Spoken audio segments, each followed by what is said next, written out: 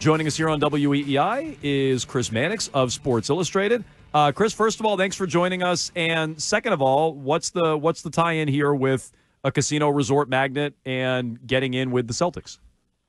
Well, I think for starters, it's very difficult, given these valuations, to find a lot of individuals that can afford to buy these teams.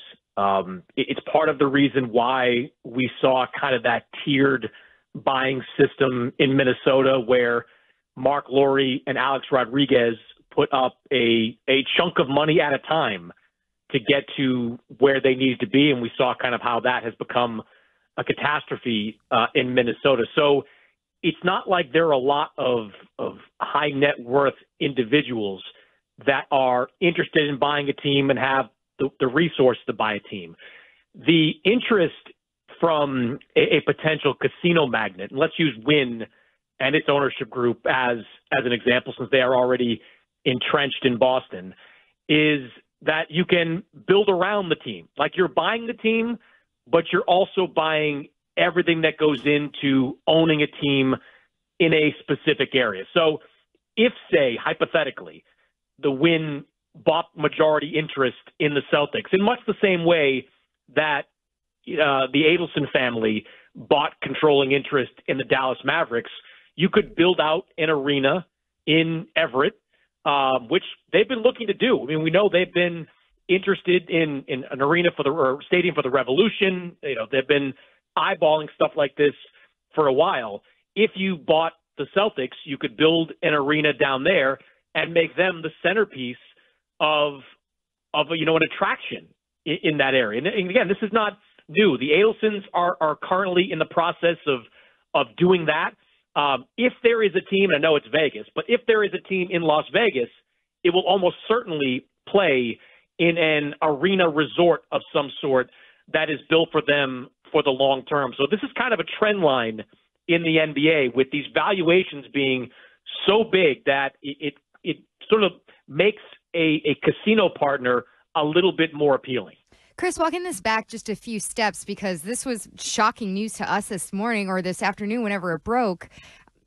Did you get a sense that this was a possibility for Wyc Grousbeck and his family? And do you have any sense of how long this news has been in the works, how long they've been planning it? No, honestly, no. I did not expect this kind of announcement to come, because Wyc Grousbeck has, he's a relatively young guy, and he's always struck me as someone that thoroughly enjoys being an NBA owner. He's not Mark Cuban, but he's at majority of the games, available for reporters to talk to on and off the record. He seems to really enjoy all of this. So I am curious to know some of the reasons, and the language in that statement was interesting, citing estate planning and family matters.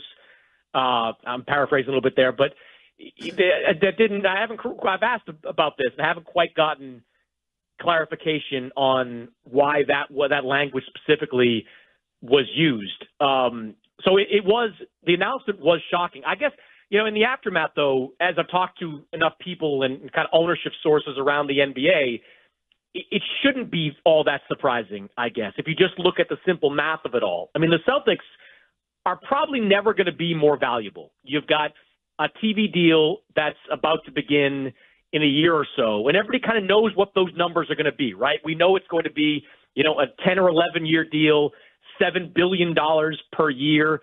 The Celtics still have some stability with their regional sports network, which is something that scares a lot of owners out there, the future of those local broadcast rights. And they're an NBA champion with a roster that is well-positioned to be, championship level for several years to come. Selling now not only would probably net you the biggest return, but it also saves you from what are going to be monster luxury tax bills that you have to pay over the next couple of years. I was asking some capologists recently about, kind of the money the Celtics are going to be invested in after this Derek White deal. And we're talking, with tax penalties, a payroll that costs them about $450, $500 million per year. That's an NBA record for the amount that the Celtics are going to have to pay. And they're still valuable regardless of that, but they're a lot less valuable when those tax penalties, which the NBA has purposefully inserted in these last two collective bargaining agreements, when they really start to kick in. So financially, selling your team right now or before the end of the year or before the end of next season makes a lot of fiscal sense for Wyc Grousbeck if he's looking to maximize his investment. We're talking with Chris Mannix, Sports Illustrated. I was going to just follow up on that, Chris, what you just said, is that, yeah, it's a legacy organization. They just won a championship, but it's an extremely expensive roster, full of tax penalties and all of that. If Wyc Grousbeck was planning on doing this, isn't his behavior over the last, since the season ended even, with all these re-signings and everything, Derek White, they didn't even put the ink on that contract before this whole thing got announced. How do you sort of square that if they're trying to bring back a team, maybe so the next owner can have it run himself? Like, why would you do all those things if you're trying to position it for a sale? Well, I think look, the money is obviously significant, but anyone that wants to buy in on a team, it's more appealing if they know it's going to be really good. Like, putting aside the market size, which is obviously a factor in buying a team, like, you're much more eager to buy the Celtics than you are the Portland Trailblazers, because you know what the Celtics are going to be at least for the next 4 or 5 years if you continue to invest in them. They're kind of turnkey in that way, whereas some of these other organizations, it's going to take a while, and they might wind up losing money while you're trying to kind of turn things around. And one thing that Wyc Grousbeck has told Brad Stevens and members of that front office over the last couple of years is that if we have a player on this team that is helping us win a championship, don't worry about the money. I will spend the money to keep that guy in place. And to me, the announcement of the Derek White signing, which everybody knew for the last couple of weeks was going to happen, this was as no-brainer for the Celtics and Derek White as it is giving Jason Tatum his max extension, which I expect to come in the days and weeks ahead. This, to me, was evidence of that, proof of that Derek White, who was invaluable to the Celtics' success, Wyc Grousbeck saw it and was willing to reward it. Chris, I want to explore the RSN portion of it that you referenced earlier. We were reading a story out of Dallas from when Mark Cuban sold the team. He referenced the RSNs, right? They were Diamond Sports, I think, which went bankrupt. You mentioned that NBC Sports Boston is on better footing. They're not as concerned as other teams. But why is that such a scary proposition for owners, and will this lead to more owners selling? Well, it's less money, right? And people can kind of scoff at the revenue that these RSNs bring in when compared to, the national TV money that is going to come in. And look, I know we're talking about huge dollar sums, but half that goes to the players, then you distribute it, and the pie gets chopped up, a lot before each owner gets his taste. So that RSN money, even though, some of that is shared as well, that RSN money is money they like. It's money they can count on. And right now, for the Celtics, that money's pretty good. I think they own 20% of NBC Sports Boston as well. So, like, that money is good for them, and they've got years left on that contract. But 3, 4, 5 years from now, nobody can say what the RSN business is going to look like. The Bally Diamond stuff, it terrified people. How quickly they kind of went bankrupt and all the issues they caused throughout several of the major sports. So the fact that money that revenue stream might be significantly lessened, several years from now, that's a factor in all this. And it goes back to what I said at the beginning. Like, if Wyc Grousbeck knew that at some point he was going to sell, be it this year, 3 years, 5 years, if he wasn't looking to make this team a family legacy that he passes on, to his children, well, this is probably the perfect time to do it. This is probably the moment that you are going to get maximum value for your asset. I want to ask you about some of this language that was in the announcement that the Celtics made. I'm guessing in conjunction with the Boston Basketball Partners LLC. Just at the very end, because I know this is something fans keep repeating a lot, that the managing board of the ownership group expects to sell the majority interest this year or next, with the balance closing in 2028, but that Wyc Grousbeck will remain the governor of the team until the second closing in 2028. Do you have any idea how much power, how much involvement he'll still have in the Celtics once, the first part of that sale goes through and he has this governor title, but what does that possibly entail when somebody else has a majority stake in the team? I'll be honest, I don't see that happening. Look, Mark Cuban still has a percentage ownership, 27% ownership of the Dallas Mavericks.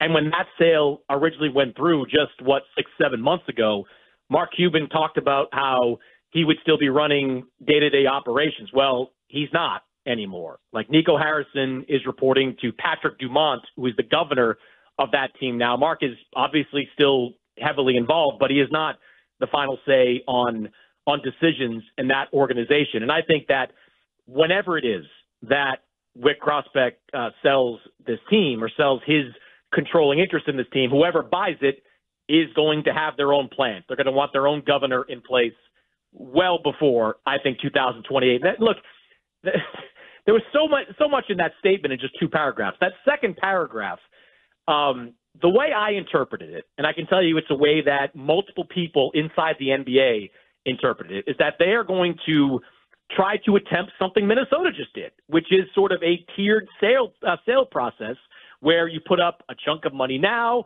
maybe a chunk of money 2 years from now, and the sale closes in 2028. Now, I don't know that specifically to be true, but that's how it read, and that's how some people I talked to in the NBA ultimately read it as well. I promise you, if that's the case, it is a non-starter with the league. The Minnesota Timberwolves, how they went through this was an embarrassment, where Glenn Taylor sold a chunk of the team, A-Rod came in, Mark Lowry came in, and now they go to these games and they can't even look at each other because they're involved in mediation because Glenn Taylor decided he didn't want to sell the team anymore.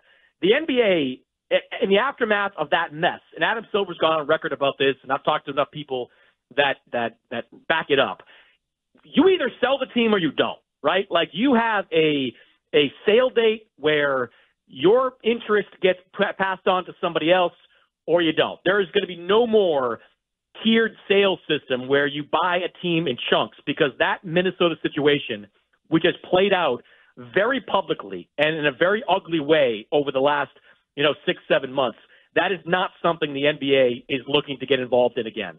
All right, Mannix, we spent the better part of today talking and discussing who the next possible owner could be. Are there any names out there, anybody that you sort of know behind the scenes who've been really itching to buy an NBA team but who's not really out there and hasn't really made that public? Is there any breadcrumbs you can give us there? John Henry. Like John Henry or somebody like that? Yeah, all I can say is I have not heard the Fenway Sports Group mentioned yet as a potential owner. But I do believe this process is set to move relatively quickly. I mean, you saw in that statement, like they want to sell this team by the end of 2024 or early 2025. In part, I'm sure, for some of the reasons I articulated. Like, you don't want to be on the hook for that tax bill when it comes at the end of next season, and certainly not the one after that. But I don't know specifically who would be in the mix, just that I've had enough people kind of metaphorically tap me on the shoulder and say, watch out for some of these casino groups that could come in and try to make a splash. And look, that's incredibly complicated. Like we mentioned the Wynn, and they as you guys know, like, and people in Boston know, like when the Wynn brought their casino into Massachusetts, it came with a lot of strings, right? Like they're the only casino or only gambling entity that can operate in the eastern Massachusetts area. Like you can have a license there, you can have a license out in Springfield, you can operate in certain sections. So right now, really the Wynn would have a stranglehold on if they wanted to jump in and make an offer. But the Wynn, a part owner of the Wynn is Tillman Fertitta, who is the majority owner of the Houston Rockets. How would that work? I've also heard some things about maybe, the owners of the Wynn wanting to sell and get out, and maybe somebody else can come in. So it's incredibly complicated how all that would work. But that's just what I was kind of told in the hours after that announcement. Keep an eye on some of this casino money coming in and trying to make a splash. Okay. He is Chris Mannix, Sports Illustrated. Excellent, excellent work. Thank you for joining us here, Chris. You can check out all of his work on Twitter as well at SI Chris Mannix. Chris, we appreciate the time. Thanks so much. We'll talk to you down the line. You got it, guys.